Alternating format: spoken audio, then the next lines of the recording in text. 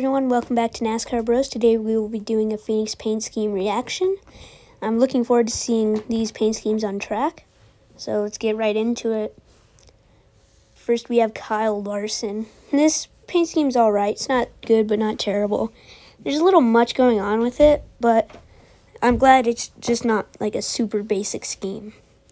But it's a little bit overdone in my opinion. This Chase Elliott scheme is probably one of my favorite schemes. The teal and the white go super well together, and I feel like they did it perfect, not overdone but not underdone. Looking forward to seeing this. William Byron, I must say, on the renders this thing looks terrible, but on track it honestly looks pretty good. It's grown on me since they first revealed it, and yeah. Now we have Alex Bowman. This scheme is awesome. I must say they did take a risky move putting orange on the back of the car, but they pulled it together very nicely. And I'm looking so forward to watching this race. Thank you for watching. We will see you at the stop motion.